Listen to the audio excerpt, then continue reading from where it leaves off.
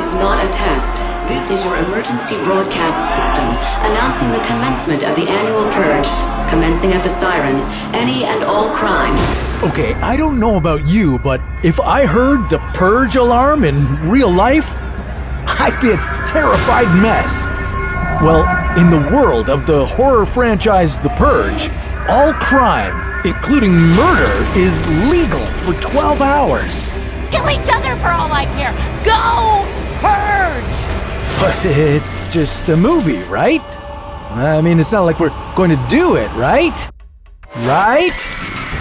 Right, guys? Guys? Could something like The Purge happen in real life? What would you even do? Get somewhere safe? Or start sharpening your machete?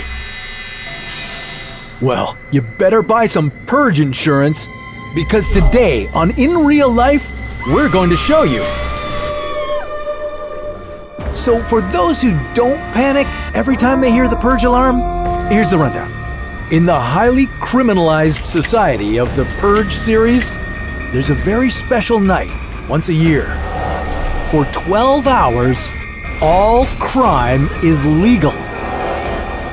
No consequences, no strings attached, and no awkward explanation about why you chopped up your neighbor. Or for illegally downloading music. I don't know how you purge. I don't know your life. This is how you're purging. I can do whatever I want today and no one can judge me for it. But here's the kicker. In true dystopian fashion, the rich elite are pulling the strings.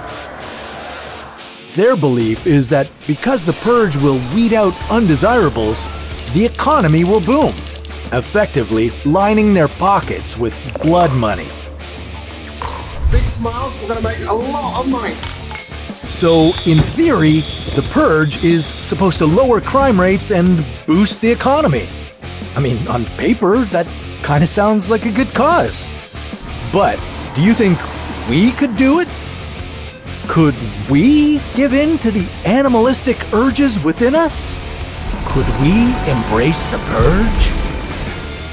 No, sorry. The purge is officially canceled. Why? Well, it's just too expensive. Yeah, you heard me right.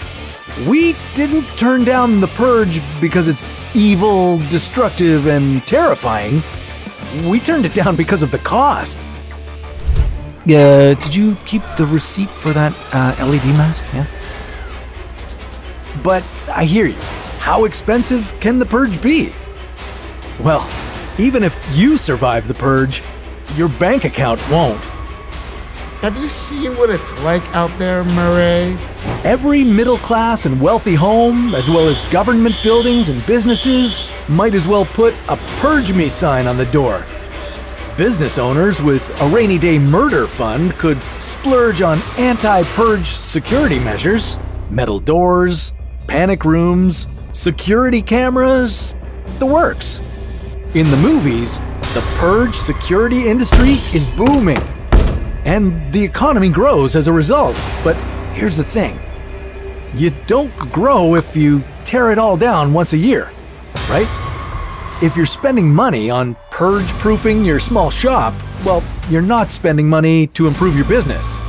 It would increase the costs so much that most would close their doors during the first year of the purge alone. I declare bankruptcy! And that's not even getting into purge insurance. Most small businesses and citizens would struggle to get insurance packages that include purge-related activities. You've got to pay extra for that. I can't pay for this. Premiums would be raised to compensate for 12 hours of pure chaos. That means only the rich would be able to afford top-tier policies. What? And let's hope their purge plan will secure them, because cleanup is gonna be a nightmare. We are gonna purge today, purge today, purge today. The vandalism, robberies, smashed stores, not to mention dead bodies in the street, would lead to astronomical costs. Riots alone have cost cities $1 billion in damages, and that's with emergency services like paramedics and fire departments working. With a nationwide purge without any emergency services, the costs could reach $1 trillion. Talk about an expensive night out. To put that in perspective, each yearly purge would cost 5% of the annual GDP. So, I guess we should be thankful that the purge would never happen. Denied? Sure, it's not because the proposal literally comes from a horror movie, but we'll take the steep price tag if it means no purging this year. Remember, kids, the only thing scarier than masked lunatics is money. So, what other movies are you curious about diving deeper into and seeing if they could exist in real life? As for me, I'm more than happy knowing The Purge is cancelled. I don't need any more horror movies coming to life. You know, like the Conjuring movies? Imagine if Annabelle was real. Annabelle, this is the real deal. Why do I do this to myself? What's the real story behind the Conjuring series? Well, we'll have your answer on another episode of In Real Life.